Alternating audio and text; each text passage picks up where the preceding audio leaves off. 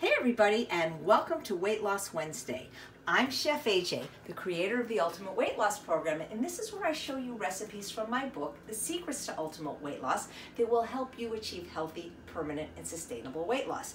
Today I'm making my apple pie rice pudding. So what are we going to start with? Of course, apples and rice. I've already cooked the rice. I always have leftover rice. This is my favorite rice, the brown Texmati organic rice. And I always make sure whenever I cook anything, I batch cook large quantities so I can eat some and freeze some. I'm using the Envy apple because they are the envy of all apples, and they're my favorite. They're sweet, they're delicious. I'm very lucky to get them right next door to where I live at Trader Joe's. I'm using golden raisins, and of course these are optional. If you're following the Ultimate Weight Loss Program, you know that dried fruit, while healthy, has the water removed, so instead of 200 calories a pound, it's 1,300 calories a pound. It's very calorically dense, but if you aren't a food addict and dried fruit isn't a trigger, adding a cup of raisins is just delicious, and I prefer the yellow ones. I find them sweeter, but this is absolutely delicious even without the raisins, and it can actually be a breakfast. People that are eating the standard American diet and lots of sugar may not find this recipe sweet enough. So if you find it's not sweet enough even with the raisins, you could add a few tablespoons of date paste. You could substitute for the liquid, which is already in my baby 3-quart Instant Pot. For some of the non-dairy milk, you could put even a little bit of unsweetened apple juice. So I have the non-dairy milk and I have the spice already in the Instant Pot. I'm going to add my brown rice to it. I have a friend that doesn't eat rice, and she does this with millet, and she says it's absolutely delicious. I'm going to add my golden raisins, and now, oh, it smells good already. I'm going to cut up my apples, but I want to tell you about the spice that I'm using. So in the book, it calls for apple pie spice. Well, I was out of it. So this wonderful company called Local Spicery sent me this, and it's called gingerbread spice, and it's so good in this recipe. You don't have to get it, but if you do, they'll give you 10% off with the code CHEFAJROCKS on this blend and all of my other favorite of their salt-free seasonings: pumpkin pie spice, pepperoni spice, which is incredible, Moroccan breakfast spice, porcini rub, and Turkish baharat. And you can find out more about the company at localspicery.com. These are handcrafted, natural, and they're just really, really good.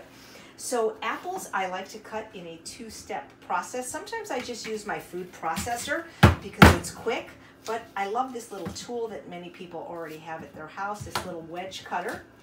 And then what I do is use another tool that I got at Bed Bath & Beyond, which is called the Vidalia Chop Wizard, which is terrific on onions and zucchini.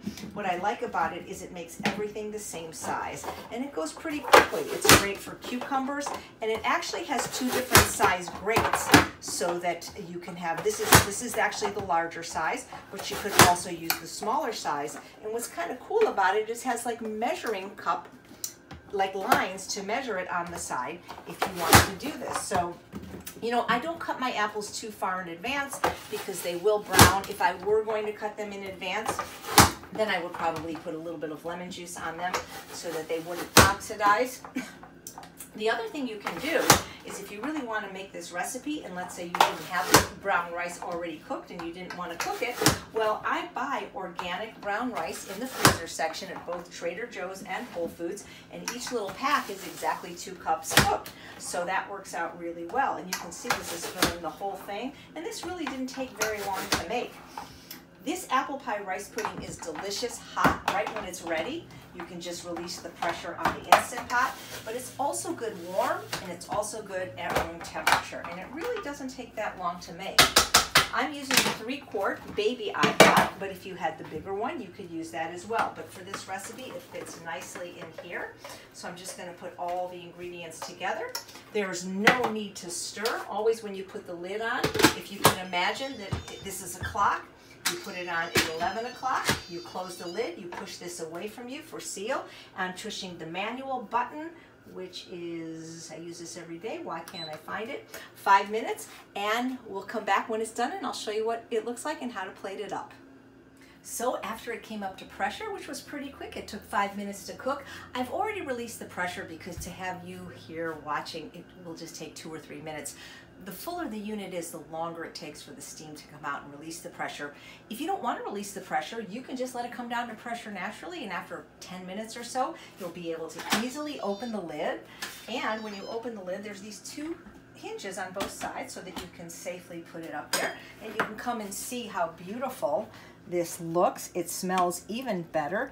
It's so thick and creamy. It will actually thicken as it cools.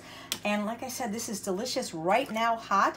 If you like, make the pear whipped cream from my book Unprocessed. Put the cold on the hot. It's absolutely delicious. And it's also good at room temperature or even cold. And you know, I've even dehydrated this and made delicious crackers. Oh, I wish you could smell this. I really wish you could taste it. And you can if you make the recipe from my book, The Secrets to Ultimate Weight Loss. Thanks so much for watching another episode of Weight Loss Wednesday. I'm Chef AJ, and I truly believe you can have both the health and the body that you so richly deserve. And it can be delicious.